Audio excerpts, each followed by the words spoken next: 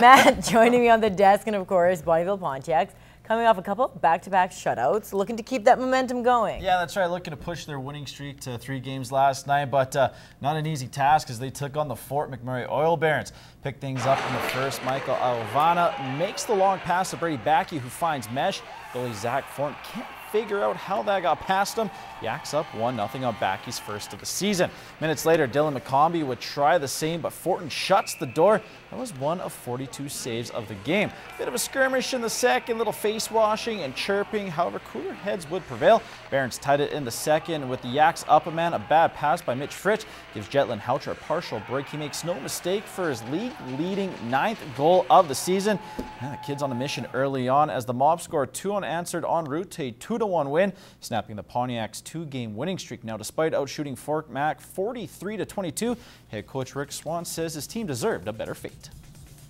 You know, from a structure standpoint, playing against a very good hockey team, limiting them to 22 shots, I think that's a positive part of our game that we need to take moving forward. We played good. I mean, we talk about it's not the chances that we give up, or not the chances that we get, it's the chances that we give up. And we gave up 2 chances tonight and they scored on them. And other than that, we played a pretty good game. A lot of positives to take from this young season. I think that we have to continue to focus on us. And I think that teams at this time of the year can't really be worried about the structure and about the team that we're playing against. More so than what we need to do and control what we can control as a hockey team, and we can control how we prepare our guys. Well, after a huge year last season, coming off a trip to the AMHL Finals, the Baker Hughes Bobcats will have a completely new look as they head into the 2014-15 season, which begins this weekend. The Midget AAA program took a huge hit this year. After losing the likes of Kel Clegg, Mason Shaw, and Andrew Kep, the Baker Hughes Bobcats will be a very young team when they head into the new season. You know, we're going to be competitive every night, and obviously our goal is to make the playoffs and go from there, and you never know what will happen. There'll be a lot of grind games, a lot of close games, 1-2 goal games, but we'll be able to battle through it. We just have to play our systems right and shoot the puck on net, get some rebounds and whatnot, and I think we'll climb the standings. It's not all bad news, as there are a handful of players from last year's Universal Heat team that created great chemistry last year. Those 6 boys are pretty talented group there, and they work hard, and they're just trying to fit in with these older boys, but they're working hard. There is a lot of us, a lot of young guys here. Chemistry is rolling hot. Even in practice, all the guys are making good passes, and we're ready to go for this weekend. But for those 15-year-olds to have success at the Midget AAA level, they will rely heavily on the veterans to guide the ship. They can relay some experience, you know, playing the midget level. Obviously, it's going to be a little bit bigger and stronger and faster than the bantam, so you know they can help out, and you know, I'm sure that they'll do that. We'll probably be more of like an emotional leader more than like a playing leader, because there's so many great 99s and 98s coming up that we'll still play good, but I think it'll be okay.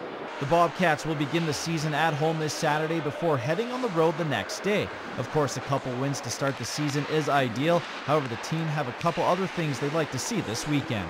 It's a long season, though. You always want to just take baby steps, getting better every day. That's our goal, getting better every day, and we do it in practice. Just build chemistry with your line mates, get used to playing with each other, get used to your position, getting back into the swing of things. And that is your first look at sports. Gerard has your weather details coming up. The Lloydminster Barons are back at work after suffering their first loss of the season last week to the Holy Rosary Raiders. However, the road doesn't get any easier as they get ready to take on the undefeated Bonnyville Voyageurs. After being handed a 31-1 beatdown last Friday to the Holy Rosary Raiders, the Barons spotted a couple problems when watching film. Just little mental errors. We took a couple plays off mentally, and they capitalized on it, and that's what good teams do. But physically, I thought we were pretty good. I thought we competed well, and I think we'll be right there next time we play. We were definitely sloppy on our pass game. Our rush game wasn't where I'd like it to be. Our defense held their own, but overall, we can improve on our effort. Now, even though the loss came to their rivals, it hasn't put a damper on anyone's spirit as they move forward. We take every game one at a time. It doesn't matter that they're a crosstown rival. Yes, the crowd thinks it's a bigger game, but for us, it's just another game in the. It's another team. We'll regroup and we'll get ready for Bonnyville. And a loss hurts no matter who you're playing. It would hurt just as bad if we were playing Cold Lake or Bonnyville or St. Paul. Speaking of Bonnyville, they just happen to be the Barons' opponent for this upcoming week. The Purple and Gold will be using this game as an opportunity to bounce back and hand the Voyageurs their first loss of the season. They're on a roll right now. They've beaten 3 teams. They're 3-0, and we're coming off of a loss. I think it's big for our confidence that we come back and really come out firing and finish this thing off right. It's pretty important. We'll just play hard and hopefully come out with a win next week. It'll be a tough test. They're definitely a better team than they were last year. We've beat them last year, but every year's a new year. We have to work hard. We're working hard in practice, trying to get better every week. Even though we're just coming off a loss, we're trying not to get them around them.